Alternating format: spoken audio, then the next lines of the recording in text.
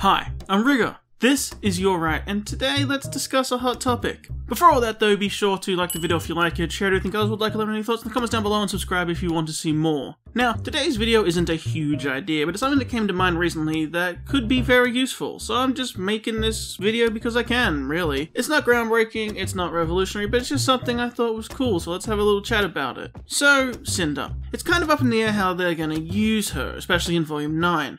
We've talked previously how it's unsure what the focus of Volume 9 will even be. Is it gonna be entirely focused on the island? Is it gonna jump between the island and Vaccuo? Are there gonna be elements like time skips too? These are all things we have no way of knowing as of yet, meaning that we sort of have to operate as if any could happen, which does allow some freedom because there's no way to say we're wrong or right yet. All of these can still kind of work in this scenario though, which is actually kind of fun. And it all comes down to, like I mentioned, the involvement of Cinder. We know that Tyrion and Mercury went ahead to Vaccuo, and surely they'll do some scheming and plotting. There's a decent chance they'll pose a smaller threat to Vaccuo, causing unrest and trouble ahead of Salem making her next move to go there as well. The timescale for that happening, who knows, but just like with Atlas, she sent people ahead to start planning makes sense. Because of how the finale played out, Cinder left with Salem in Atlas, but both can fly. So basically, we have no idea of the plan. Interestingly, and this is probably forgotten by many, but not me, Salem did have a plan for Vaccuo. She mentioned it a long time ago. She mentioned it back in Volume 6, that their next target was supposed to be Vaccuo. And other people knew it too. Cinder mentioned also that they were meant to be hitting Vaccuo next, so perhaps they're going with the original plan. Though, to be fair, those plans were created when Hazel and Watts were still alive, so there's a good chance they would have played a decent role in those events, and now they're gone, so plans may have also changed. And the point of discussing that is, let's say the plans did change, there's a good chance that the Vaccuo plans now don't necessarily involve Cinder at all. But equally, it could have changed now with the developments in 8 and still involve Cinder heading there next. We don't really know. The point of discussing this is thinking if Salem is heading back to her castle to regroup and make more creations now, or is she going to do something else? She could walk into Vaccuo right now, especially with the staff. She honestly just could, but I doubt she will. She's probably going to go back and regroup, and while she's doing that, Tyrion and Mercury can mess things up a little bit, cause some trouble, and set up for her arrival just like they did with Atlas. But this brings up Cinder, so presumably she goes back to the castle with Salem, but is she useful staying there? Who knows? Perhaps Salem wants to keep her under her thumb. I can see that as being an option. But also, Cinder knows that the refugees escaped to Vaccuo, and that includes Winter now. So we know Cinder would be very interested in going to Vaccuo if she could. Having escaped Salem's wrath for now, she may be in a good place to lobby for her going, asking for Salem's favor, especially after bringing her the relics. Not to mention, whether they have intel or not, it stands to reason that the Summer Maiden is also in Vaccuo. So that means that there's 2 maidens sitting there in Vaccuo, and you know what that means for Cinder. In fact, that would make Vaccuo probably her most desired destination on the planet right now, a chance to get those powers. We know it's a massive driving force for her, and as far as she would probably know, there's 2 in one place right now, and even if there isn't, she definitely knows one is there. The only other target she could have would be Raven, and I really doubt she's going to go hunting down Raven all alone with no intel on where she is, and a very low chance of being successful given Raven's ability to flee if need be. So basically, as far as Cinder is concerned, Vaccuo now has a giant target painted on it. There's nothing she could want more. And she can lobby that with Salem because, again, she is still Salem's best chance to get those powers, the ones that she actually will need to get into the vault in Vaccuo anyway. So sending Cinder there to get those powers is still going to be part of the plan anyway, you would assume. Basically, this is a long way of saying that, be it in the aftermath of seeing it after a time skip, from the main girls just arriving back, or if we see it go down and we see the events in Vaccuo and there's a battle there, it would be a huge waste of potential not to send Cinder to Vaccuo. And it's actually for one big reason, and that reason is the sand. Cinder now uses her maiden powers for all kinds of magic things, including just summoning weapons that she wants.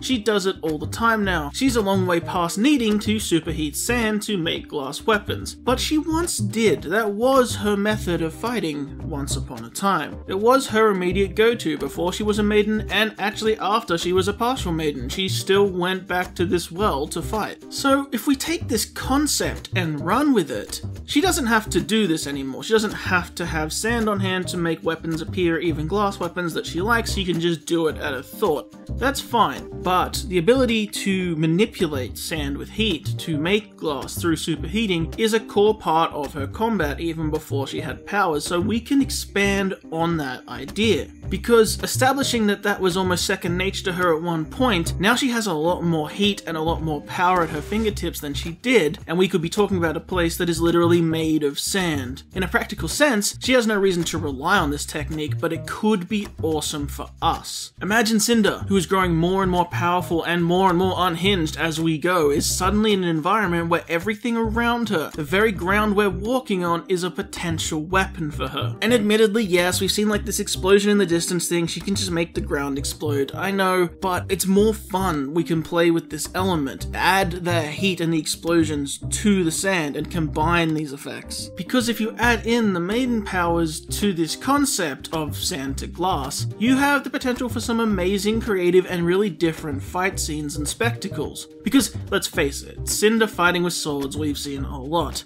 Cinder doing more firebending martial arts is really cool, and I'm glad to see it being more prominent. But if you took that concept and applied it somewhere like Vaccuo, you could do horrific and inventive battles all over the place. Imagine Cinder walking up to a defense force and she puts her hands in the ground and suddenly glass spears shoot up from the sand under their feet and she decimates a whole squad. Or she summons a small sandstorm and turns it all into glass shards that just whip through people. She doesn't need sand to do this anymore technically, she does moves a little bit like this already with her maiden powers, but you have this great potential to meld these concepts and really pull the environment into the battles. That's always a bonus. Because what you can say is then, well, okay, she can summon these glass shards and throw them out of nowhere, sure, she can already do that and make them explode because magic, okay. But let's say that using the environment now, you can go a lot bigger with that. Rather than focusing your magic energy into making these things and throwing them, you funnel it all into the existing landscape and do crazy stuff. In the end of the day, it is magic and you can just hand wave it because we haven't seen things like this before and it's something new, and something new is cool, especially when it ties into the background of a character. And then that opens up the conversation about using more maiden powers and even more dust to interact with the environment around you. That's always really fun, and it sets up great visuals and ideas for the future. Things like the maiden summoning lightning to blast something metal to electrocute someone down the way. That's cool, we haven't seen them do that. The same goes into flash freezing rushing water, so it could be like spears or it could make walkways, things like that, things we haven't really done with these powers before. Because all of that, more than making sense with the powers or whatever, if you want to argue that point, is it's just interesting to put on show. It's a visual medium. At the core of a fight, whether it be the powers making sense or the choreography being good, all those things matter, but at the end of the day, you want it to look good. And that's at the core of this, opening up for fun visuals. At the moment, maiden fighting is basically just throwing blanket elements at each other in blasts and making weapons. So you make a sword and you slash with it, or you throw fire at them, and that's sort of it. So adding a different angle to maiden combat could be interesting, where they're trying to use the environment against each other as well. Just more things to throw in there. But none of this really tops what could be incredible potential for a massive visual. Even if we don't see the battle, like if this happens all off screen and we just imply that it happened, what I said can still technically be what happens. We've seen attacks like this before, and you could do amazing things with the aftermath reveal. So we didn't see the fight, we didn't see the glass, we didn't see any of that, but the team comes back, like say there's a time skip, or the place just got destroyed or they were gone, and they step into Vaccuo, Jean and the girls. So they step back into Vaccuo because that's where it makes sense to portal to if they have a choice, or if they just get spat out where they were gonna go anyway, and they walk through, expecting to see Vaccuo. And the audience is expecting to see Vaccuo. It could be incredible to then step back into the landscape and it's wrecked and covered in chaotic patches and pillars of glass. Massive jagged pieces of glass tearing through the city. It has a punch because it looks so alien, and it also works exceptionally well as a good way to find a destroyed landscape that's more than just, you know, a little blown up or on fire. It's a much more dramatic reveal. Like you could have it just torn apart by war, but then it doesn't look crazily different, it just looks destroyed. But it's meant to be abandoned for a while, so there's no reason to have it still on fire and smoking because that would have gone out. Basically, it's not that visually interesting to just see the remains of old buildings that you sure should be there. It sucks, but it's kind of normal.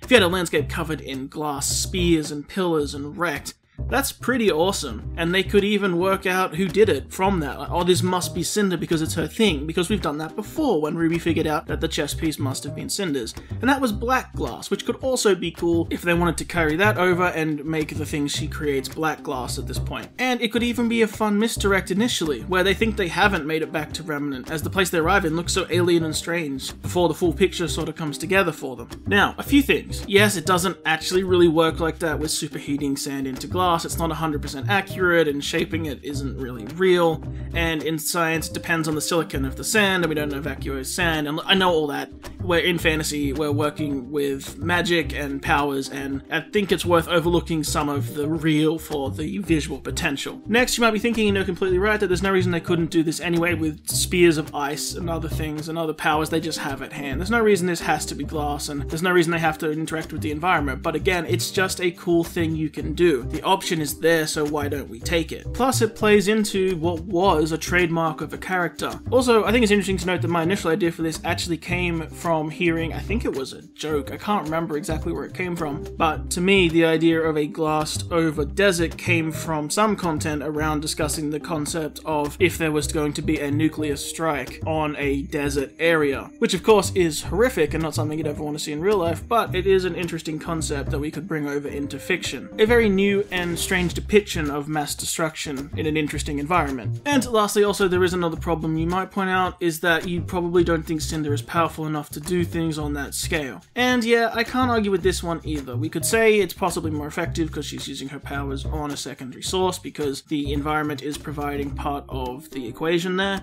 But even if you do that, we've seen the full potential of a maiden with Freya, and while it was super impressive, her wreckage was not whole city size, and it would take some real time and effort to do something on that scale, you would think. So you are right in that too. But I bring this up again because this is where I'd actually give Cinder the multi-maiden powers, finally. It's literally in her character, it's her entire goal and purpose, and I've said before so many times why she sort of has to get them at some point. You can say she's on a path of failure, and that's her theme, but that reduces what you get out of her as a character in the long run if you stick with that all the way to the end. It's fine to say you want her dead or you want her to die, but that's not practical for our actual story, so her getting more powers is not a bad thing. She's our antagonist we actually fight. She's way too strong for us to deal with alone, so she's a real threat, and she can still be injured and killed and take hits, and Salem can't. Cinder takes the hits on a story level that Salem can't shoulder, because if Salem was always around, our heroes would automatically just lose, and Salem would get very, very boring, and that's bad, and she'd become far less threatening, which is bad. So that's why we have Cinder instead. She actually does a lot of heavy lifting for the plot, and I'm not going to continue to defend that point for people who just hate Cinder. I mean, I can't change your mind, but being practical. We do have also this pesky summer maiden to deal with. People have theories on who it is from the books and so forth, and that's fine, but as an on-screen story, we already have such a huge cast. Are we gonna introduce a whole new major power character who, unlike Raven or Winter, the team has no prior ties to as far as we know?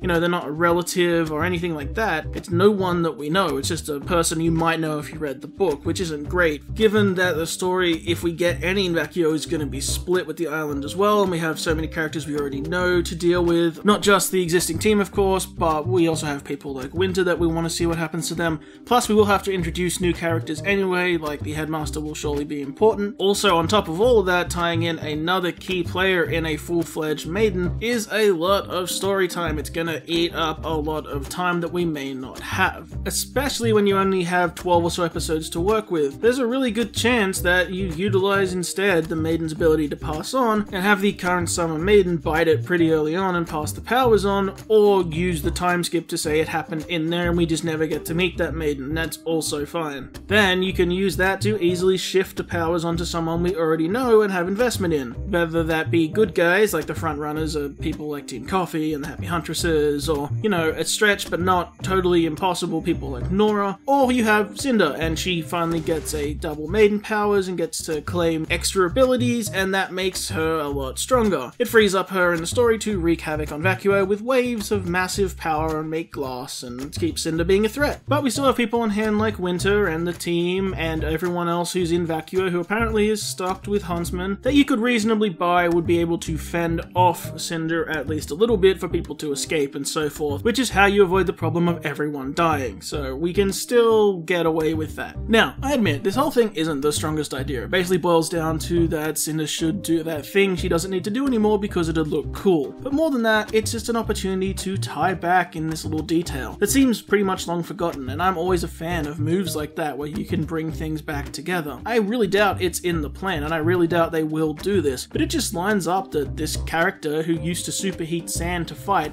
now has much more power, a lot more heat at hand, and the story has moved to an area that entirely consists of sand, so I just had to bring it up. But basically, that's all there is to it. It's short and simple. There's a great opportunity to tie in some history, and more than anything, the visuals could be amazing. Imagine the crew coming through a sandstorm, and there's weird refracting light shafts and like almost rainbows everywhere, and it's through the haze of sand, and they're all confused, and it looks like they're on some alien world, and you have no idea what's going on because you haven't seen Vaccuo yet.